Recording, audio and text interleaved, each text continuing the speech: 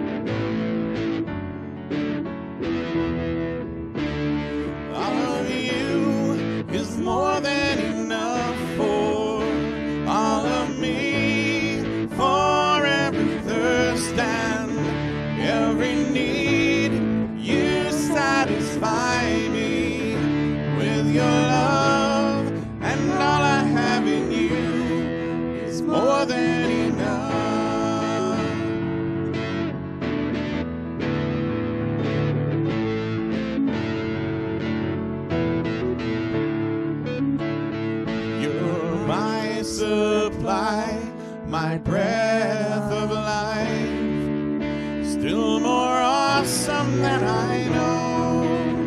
You're my reward, worth living for, still more awesome than I know, and all of you is more than enough for all of me, for every thirst and every need. You satisfy me with your love, and all I have in you is more than enough.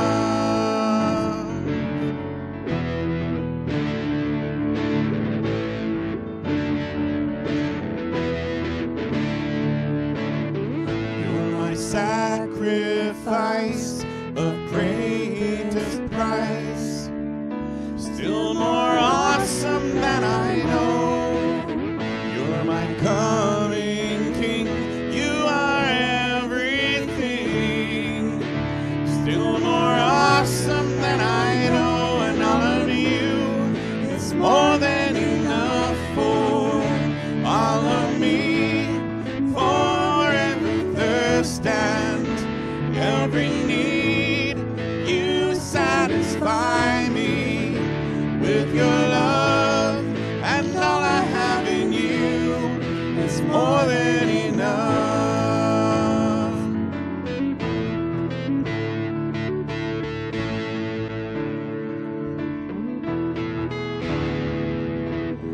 More than all I want, more than all I need. You are more than enough for me, more than all I know, more than all I can say.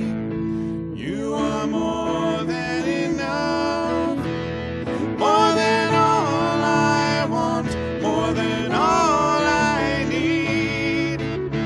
You are more than enough for me, more than all I know, more than all I can say. You are more than enough, and all of you is more than enough for all of me, for every thirst and every need. You satisfy me with your love, and all I have in you is more than enough. It's more than enough. It's more than enough.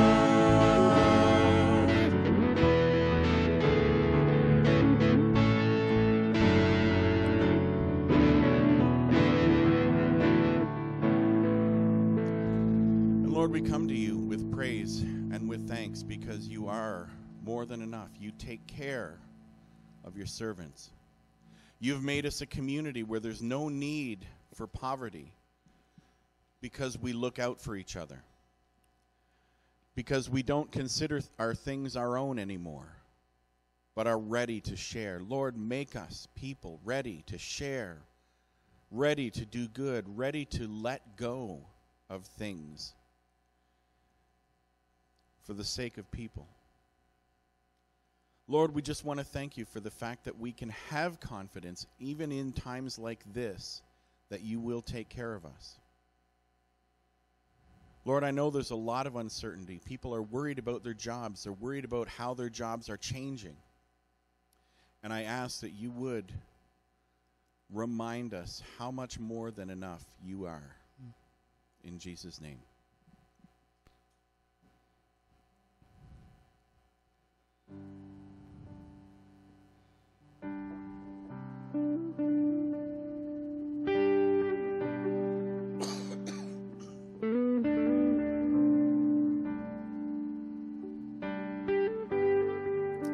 Worthy of every song we could ever sing, worthy of all the praise we could ever bring, worthy of every breath we could ever breathe. We live for you.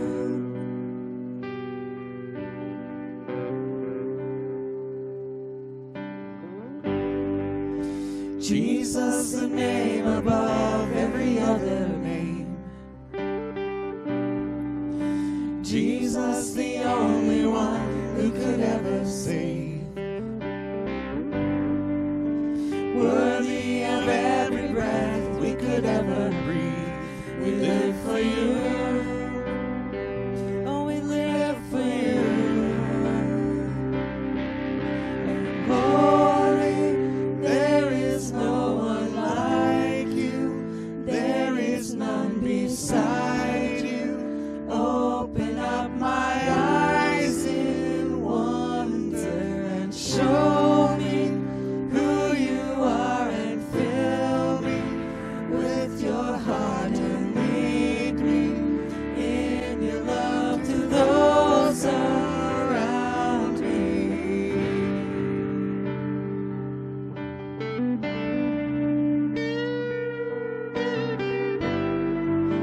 Worthy of every song we could ever sing, worthy of all the praise we could ever bring, worthy of every breath we could ever breathe. We live for you.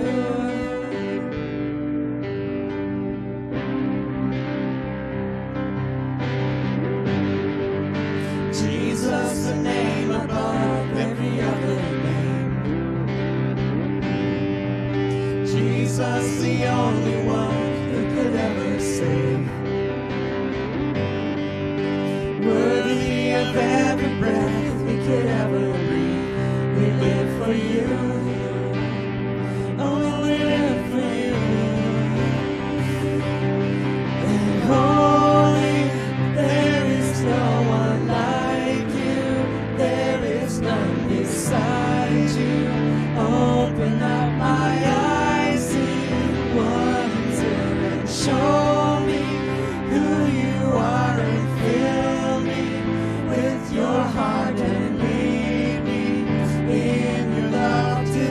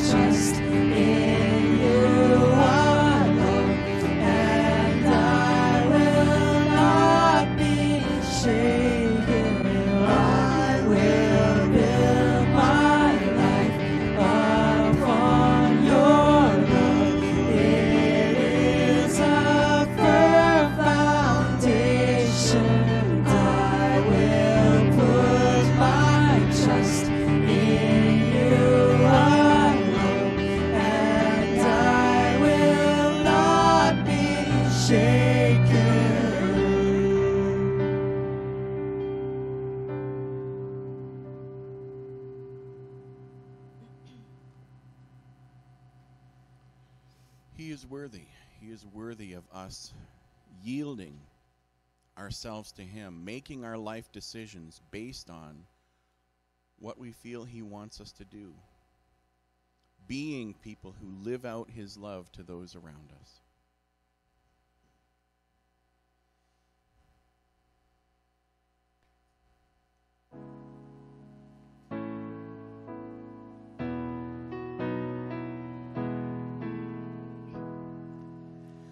Take my life and let it be consecrated, Lord, to thee. Take my hands and let them move at the impulse of thy love, at the impulse of thy love. Take my feet and let them be swift and beautiful for thee. Take my voice and let me sing, always only for my King, always only for my King. Take my lips and let them be filled with messages for thee.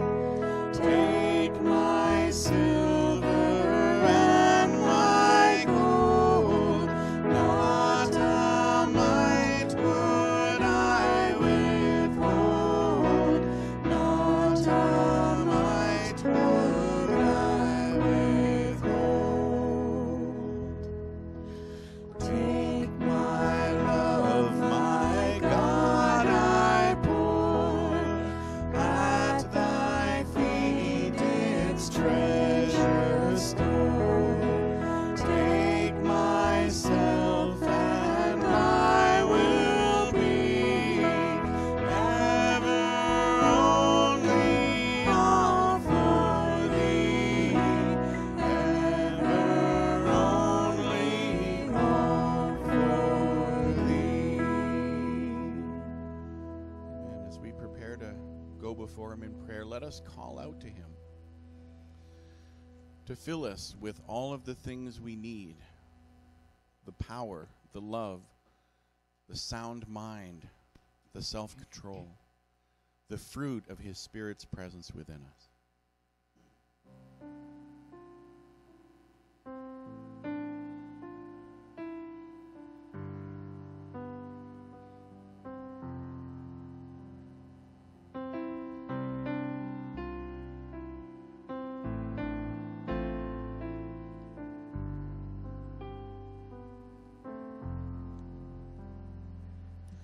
Hungry I come to you, for I know you satisfy.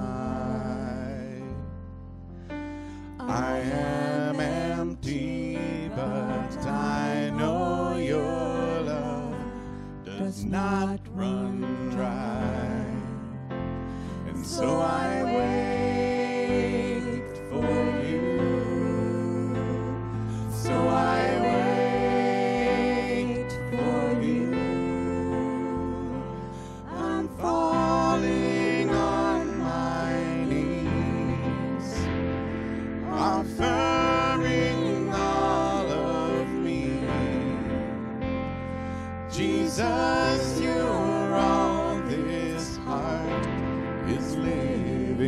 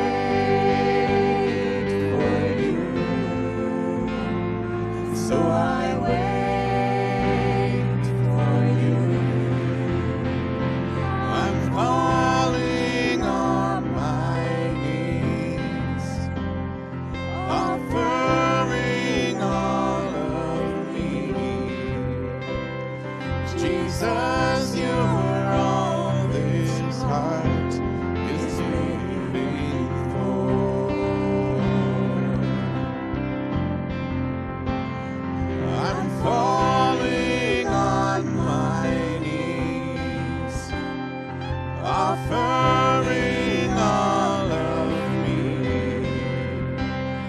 Jesus, you're all this heart is living for.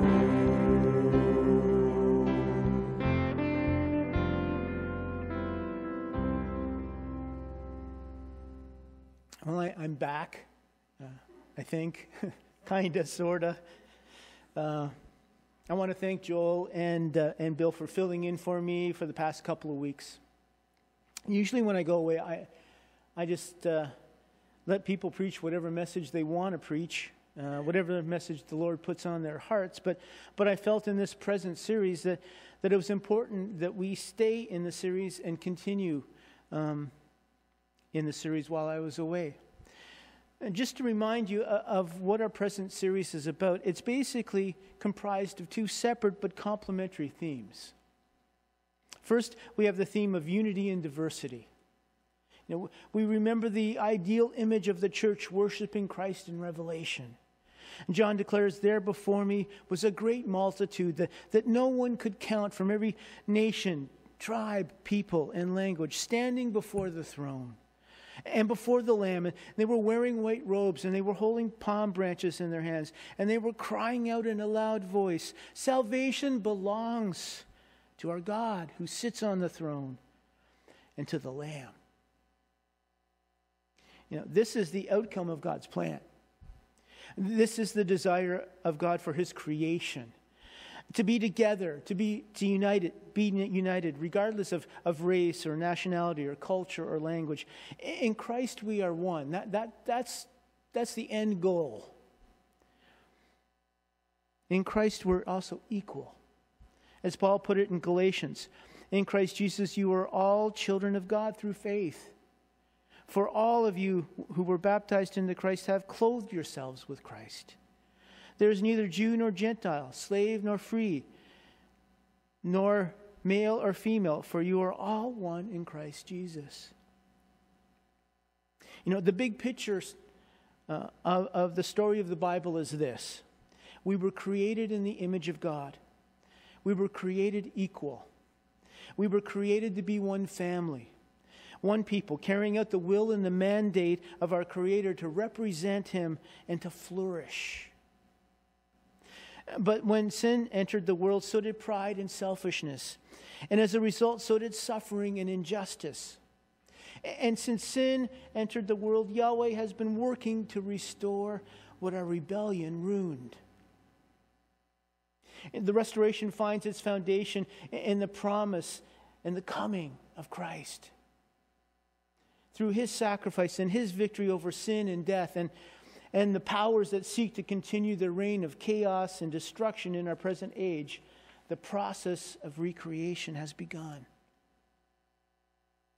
The church is to be the beachhead where God's plan of recreation is made manifest and moves forward through the power and the work of God's Spirit as he transforms us and as he reunites us until that time when he returns, when God's work of recreation will be complete.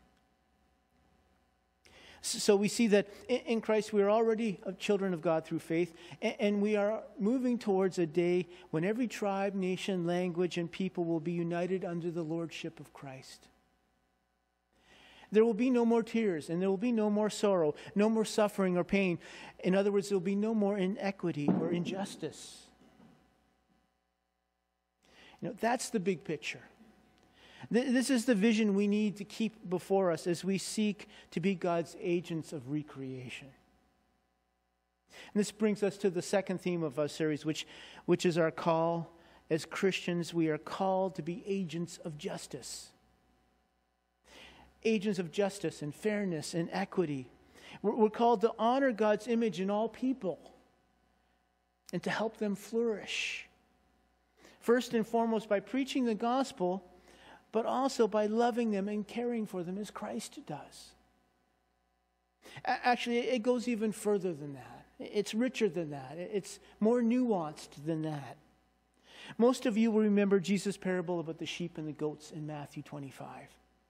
You know, we're told when the Son of Man comes in his glory, and all the angels with him, he will sit on his glorious throne.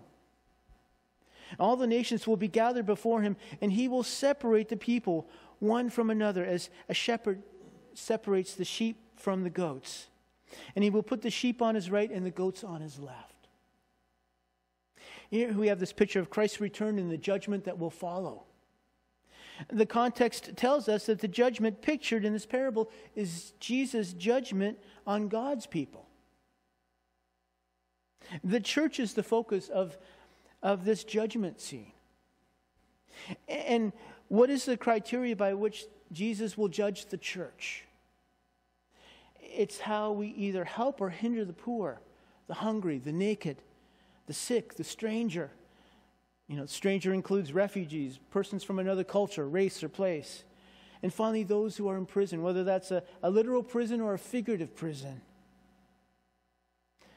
These are the weak, the forgotten, the marginalized, the oppressed. What we do with those who need help, who need hope, who need to be valued is important. In fact, it is so much more important than to our Christian faith and witness than any of us fully realizes or understands. In this parable, Jesus is telling the church that we will be judged by our attitude towards issues of poverty and social justice. But it goes even further.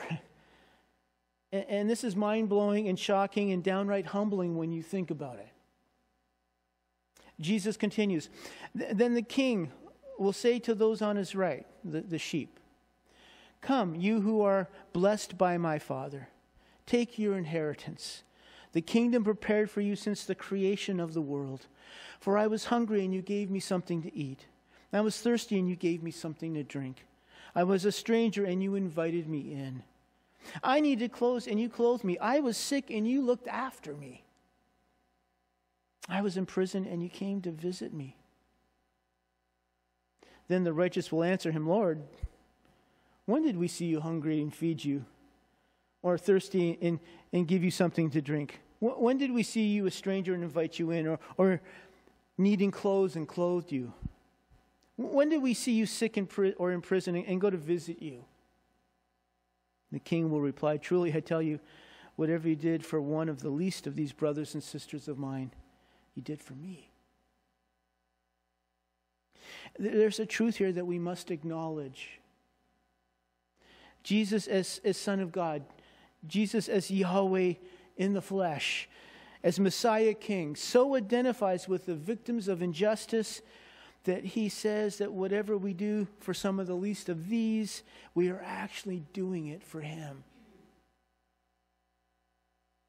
Which also means that as this parable progresses, if we refuse to seek to do acts of justice and equality, we are refusing Christ.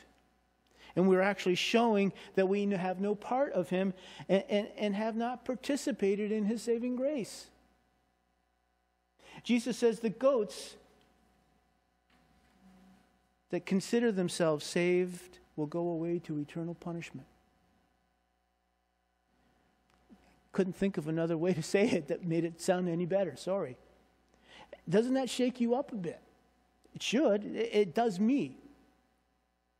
It's a rather startling wake-up call. But in another way, it shouldn't surprise us at all because God has always identified with the oppressed, and he's always expected his people to do the same. Please turn with me to Isaiah 58. As you turn there, let me give you a bit of background. Isaiah 58 has strong ties to the beginning of Isaiah, in which Yahweh declares, "When you come to appear before me, who has asked this of you? This trampling of my courts." Ouch. Yahweh is basically saying, whatever you're doing in the temple here, I didn't ask you to do it. It's not what you're doing. You're trampling on my courts here. You're taking up space. He sees his people as unwelcome guests in his own home. as door-to-door salesmen selling what he isn't buying. He sees them as guests who stay way too long, who eat way too much, and who are way too loud. There's no pleasure in their presence. There's no real fellowship. There's no real connection. Just annoyance. In fact, he continues, "Stop bringing meaningless offerings. Your incense is detestable to me. I cannot bear your worthless assemblies." Clearly there's something wrong between God and his people. What could it be? Well, obviously there's something in the way they're relating to and approaching God, but it doesn't seem to be in their lack of spiritual interest. They're doing all the religious stuff. In fact, in verse 15, we see a rather concerted effort on their part. "When you spread out your hands in prayer, I hide my eyes from you. Even when you offer many prayers, I am not listening." They offer many prayers. They pray expressively. They're seeking God, but God's not listening. They seem to be trying to get an answer from God, but they're just spinning their wheels because God is ghosting them. He isn't listening. We have all probably felt this at one time or another. This situation, but this statement isn't based on our feelings. It's a testimony of God himself. This is a reality. God wasn't, in fact, listening. Didn't just feel like he wasn't listening. He actually wasn't listening. That's scary. So it seems to be a lot of religious activity happening, but nothing that God seems particularly moved by. Is Yahweh being difficult? Is he distracted? Is he playing games with them? God doesn't do that. Yahweh tells them exactly what the problem is. Their hands were full of blood. So the problem isn't that they aren't praying enough or they aren't paying enough attention to God. It's that their faith has done nothing to change the way they treat one another. Yahweh's advice is this: learn to do right, seek justice, defend the oppressed, take up the cause of the fatherless, plead the case of the widow. Yahweh wasn't listening to them because they weren't interested in social justice. Does that surprise you? Has that been on your radar throughout your Christian walk? How important social justice is? He wasn't listening to them because they weren't interested in social justice. God expects our relationship with him to change the way we relate to one another, especially in the way we relate to those who are experiencing injustice and oppression and poverty and those who are most vulnerable and at risk. The overall principle is much more nuanced than I've just stated here, but this is a good starting point. We come to a similar circumstance in Isaiah 58. Beginning with verse 1, we read, "Shout it aloud, do not hold back. Raise your voice like a trumpet. Declare to my people their rebellion and to the descendants of Jacob their sins."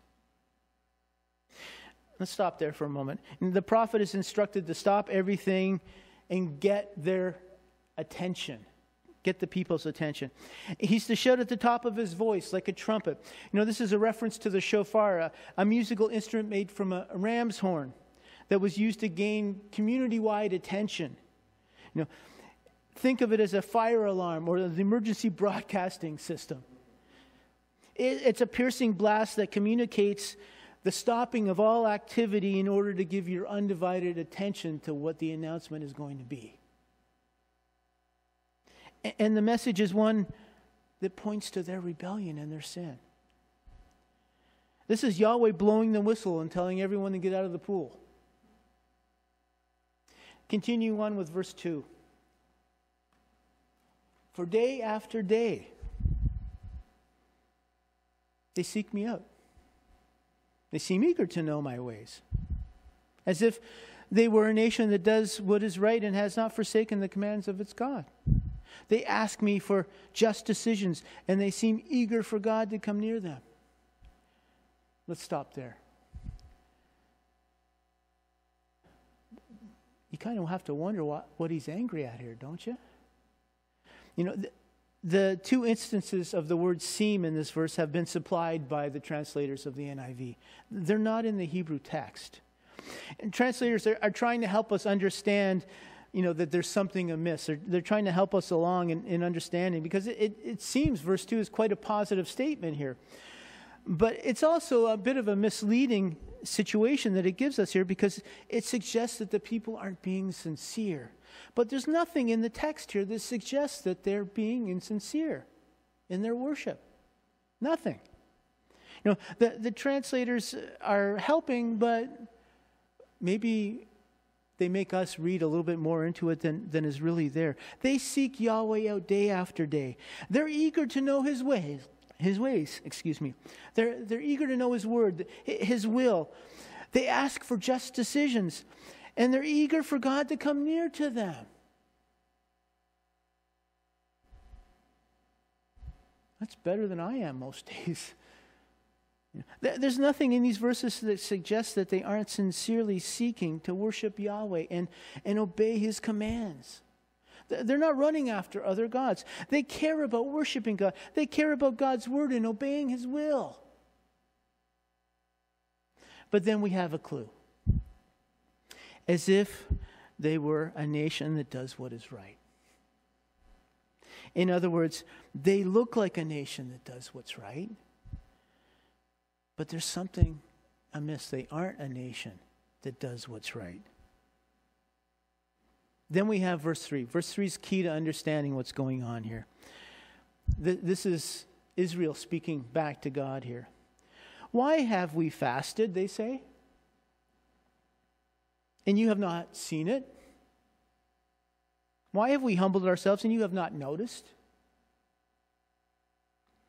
In verse 3, the subject of fasting is introduced and carried on throughout the rest of the chapter as a framework for what is being said until verses 13 and 14, where the topic switched to Sabbath keeping. In theory, fasting and Sabbath keeping are both involved in stopping normal activity to focus on the spiritual.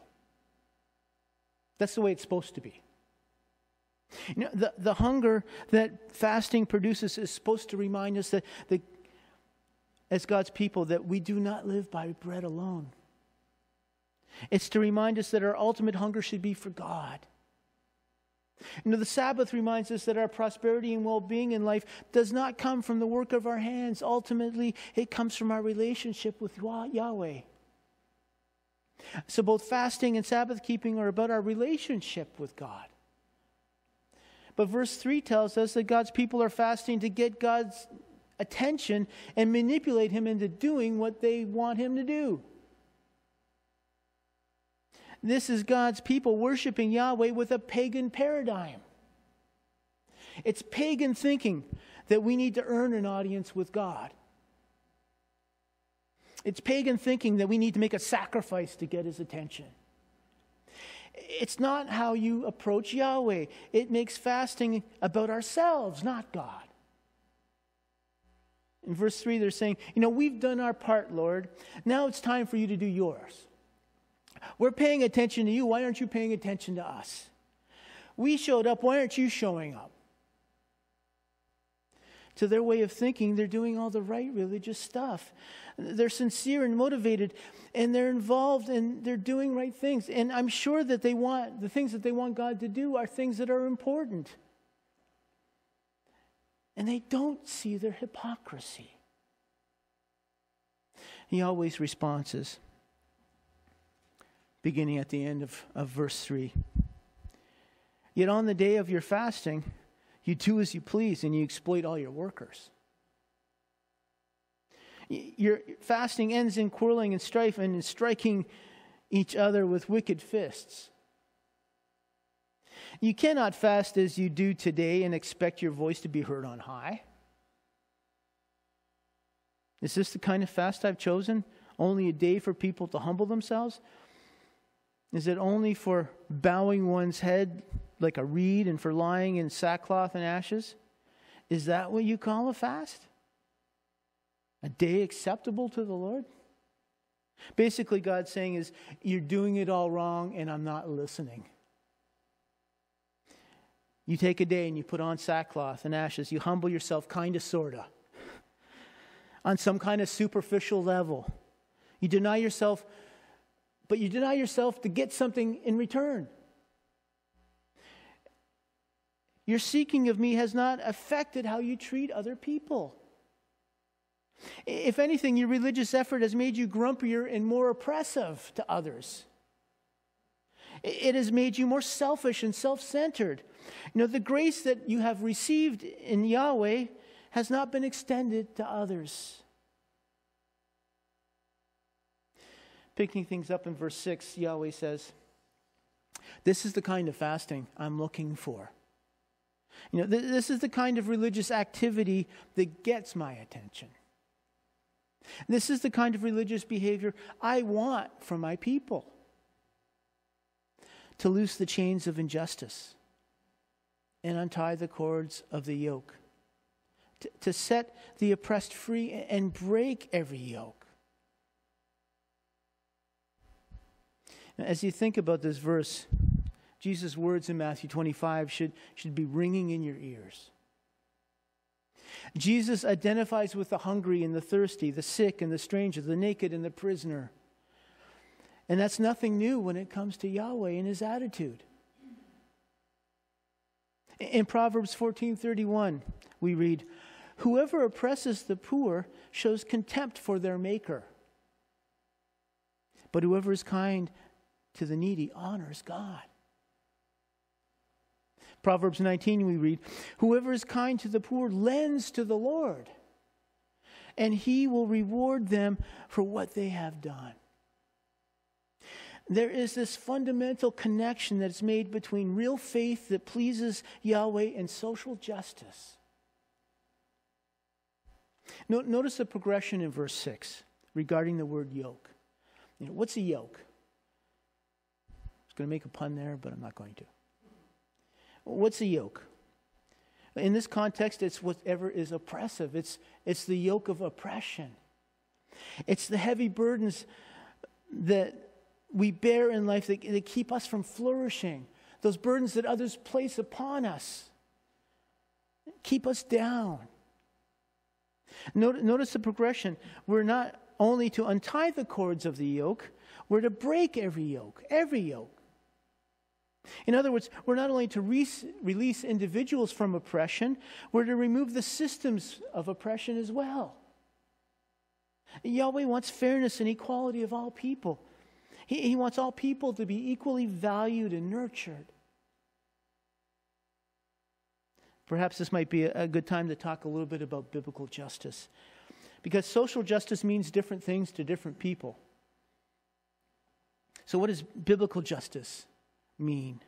What do we mean by justice in the Bible? Behind the concept of justice is the rich concept of shalom.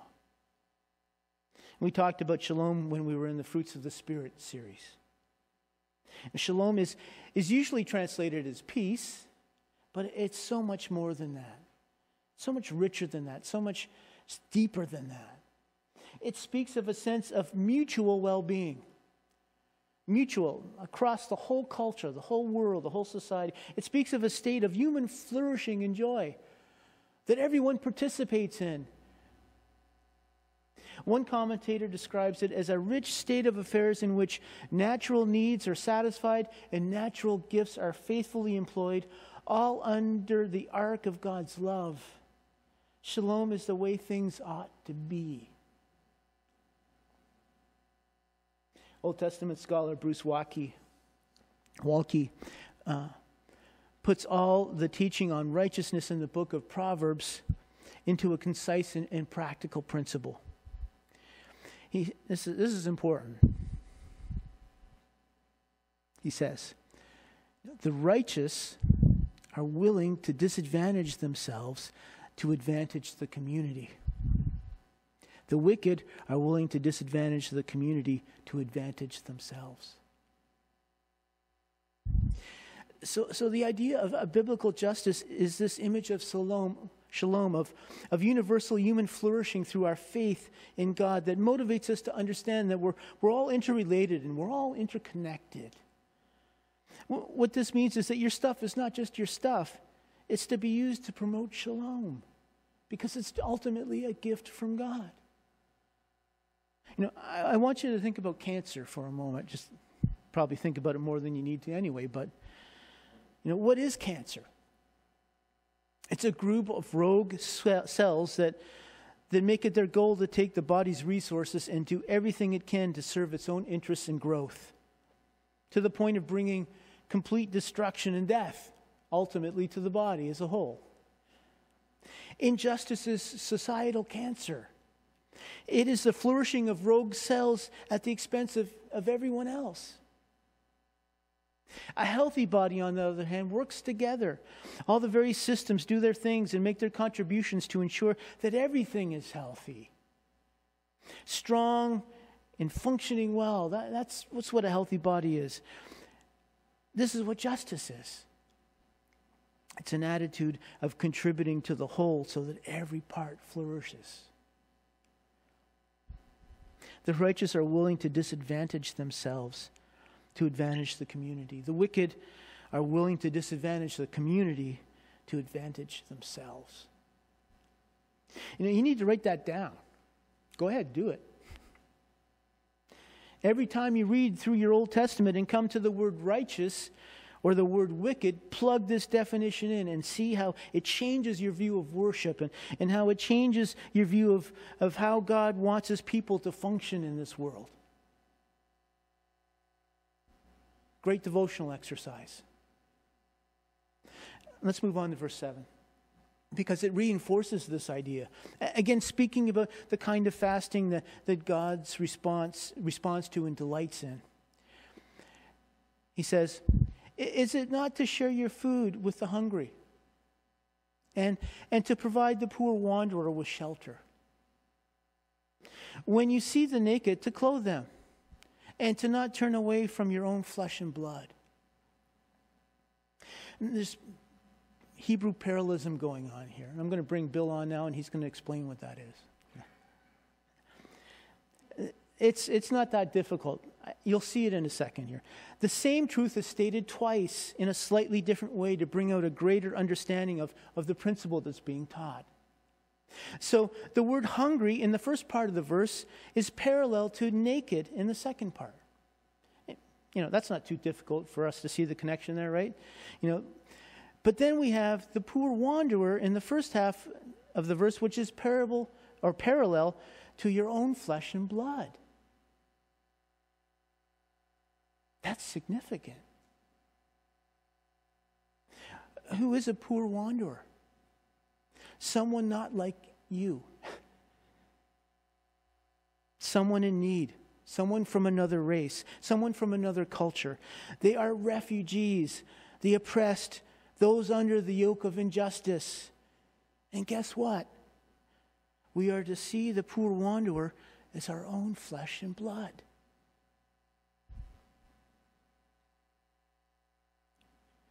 In the context of biblical culture, this is huge.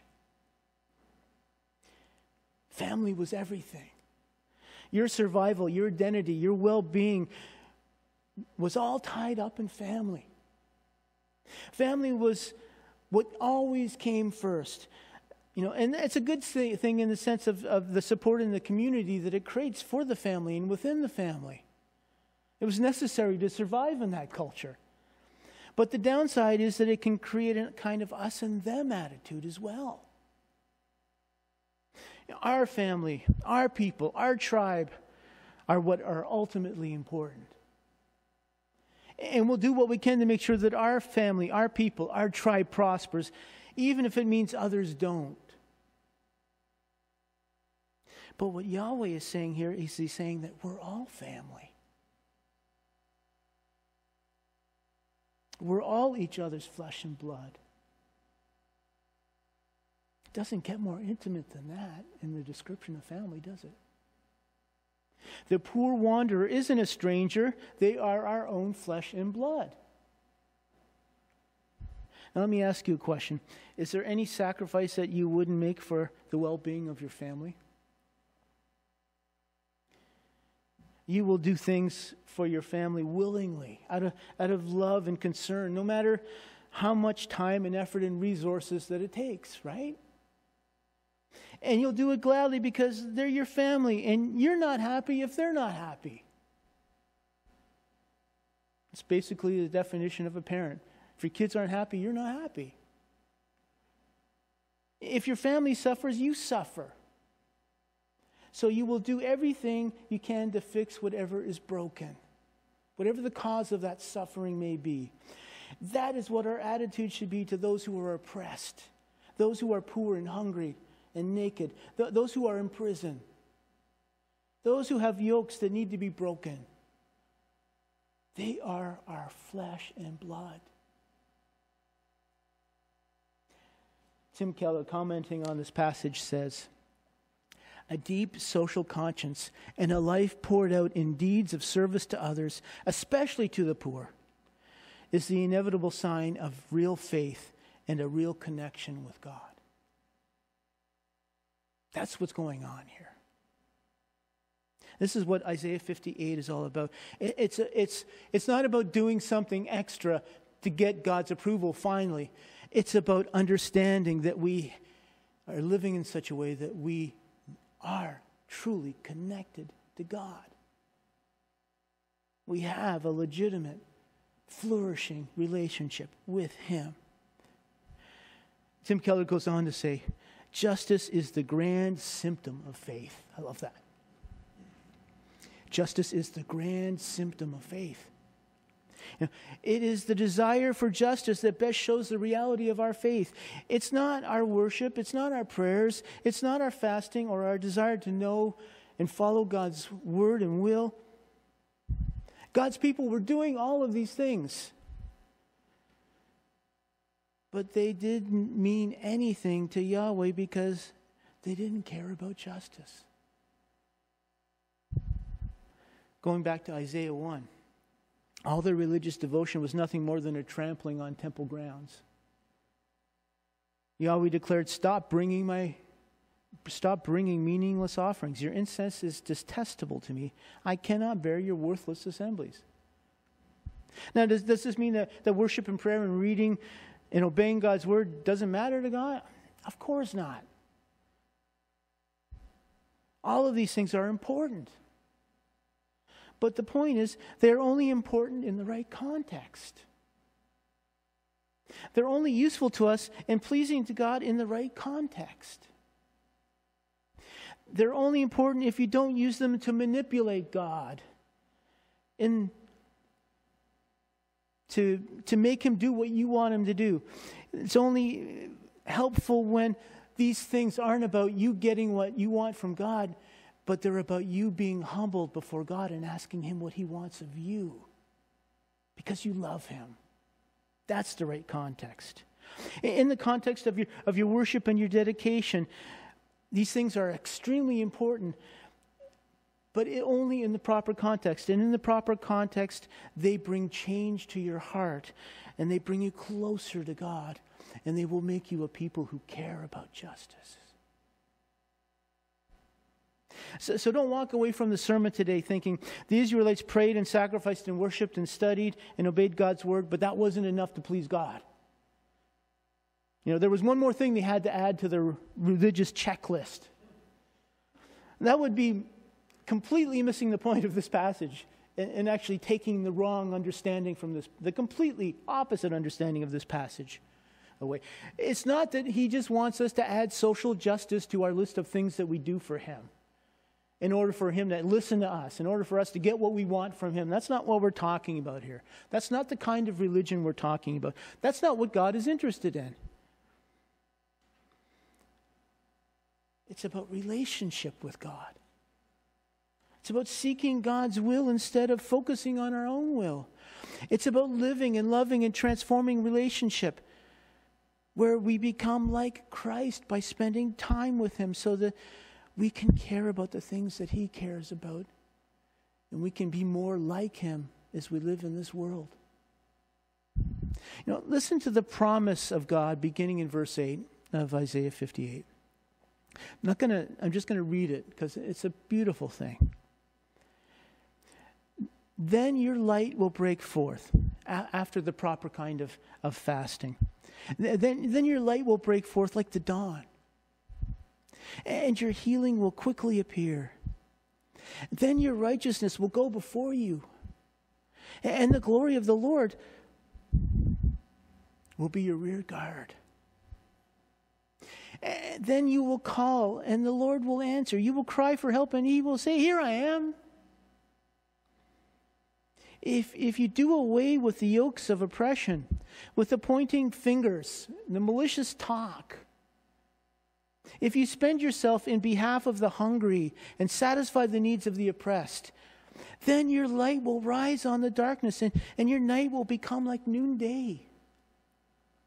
The Lord will guide you always, and he will satisfy your needs as the sun-scorched land, and will strengthen your frame. He will be like a well-watered garden, like a spring whose water never fails. Your people will rebuild the ancient ruins and will rise up the age-old foundations. You will be called repairer of broken walls and restorer of streets with dwellings. If you keep your feet from breaking the Sabbath and from doing as you please on my holy day, if you call the Sabbath a delight and the Lord's holy day honorable, if you want to spend time with him rather than put an hour in at church,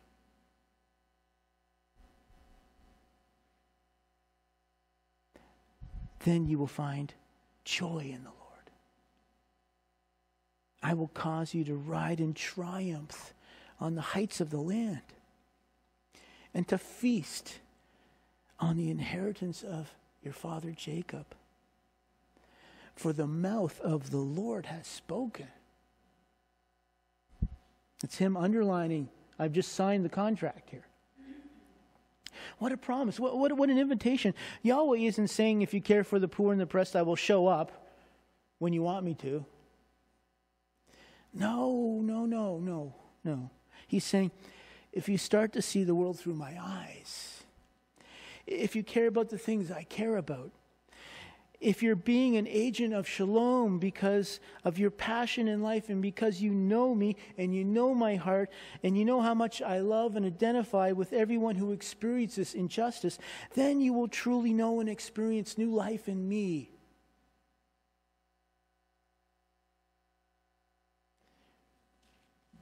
Why did Jesus identify with the least of these?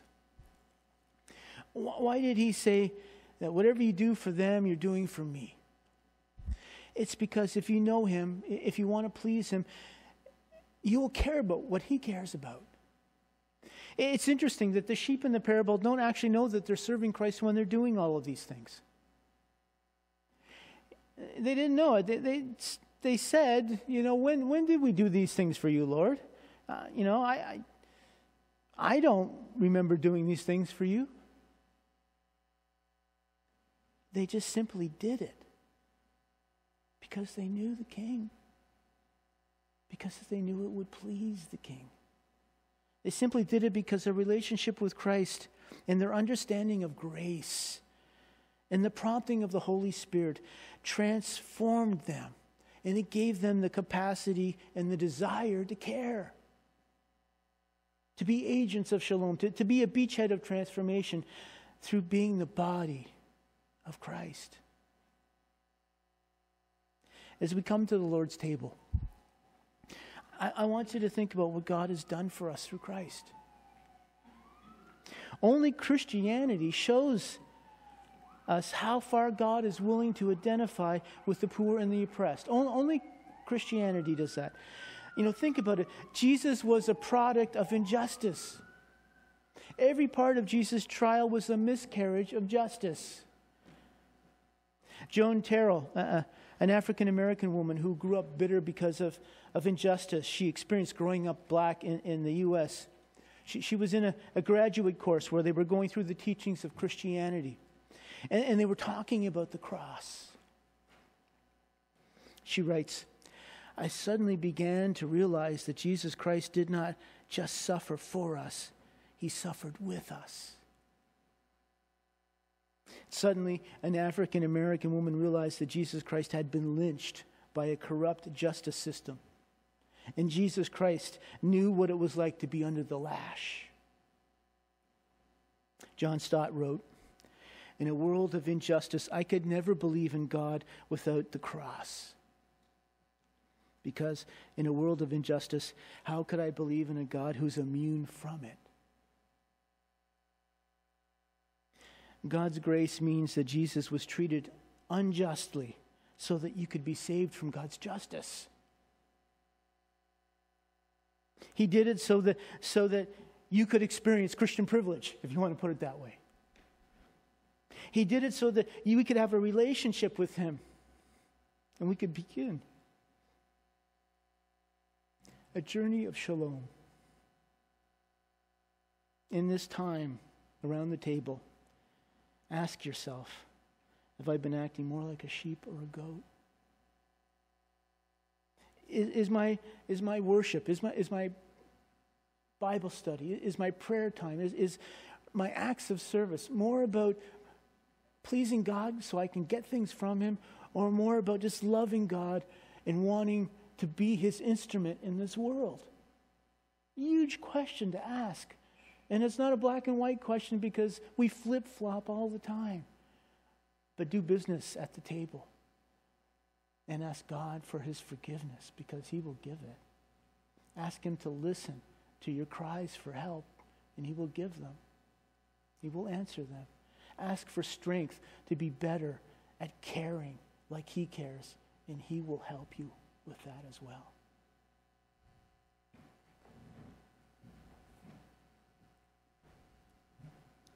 Amen. Thank you, Grant. As we come to the table, we're going to sing a song that mixes a number of images. The baptism of Jesus, the resurrection of Jesus, the crucifixion of Jesus, and our own baptism, our own new life in a new family. And so let us celebrate this. It is transforming to us to be part of this family, agents of this shalom, simply because that's what our Father is like.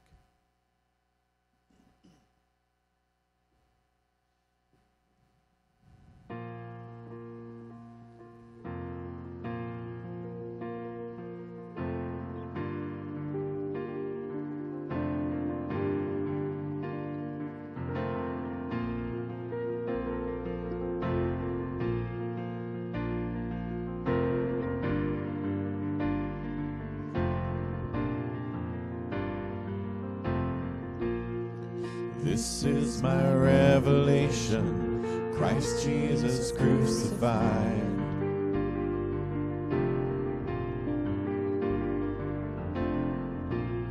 Salvation through repentance, at the cross on which he died.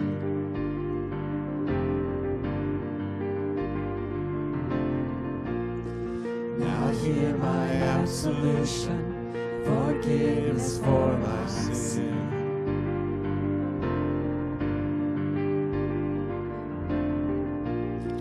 And I sing beneath the waters that Christ was buried in. I will rise,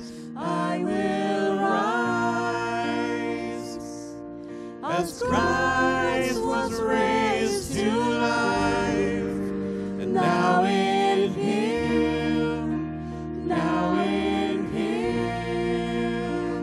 I live.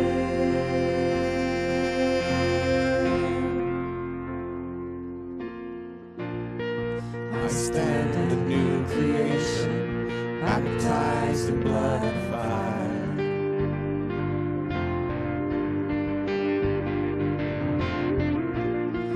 No fear of condemnation, by faith I'm justified.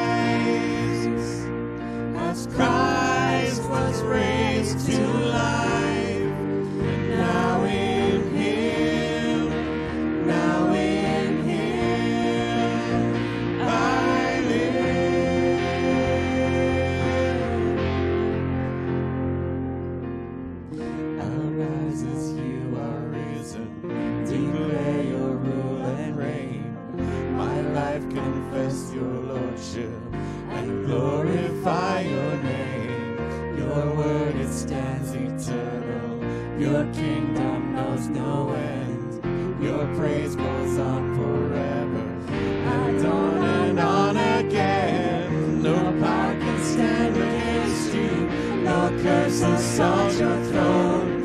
No one can steal your glory, for it is yours alone. I stand to sing your praises. I stand to testify.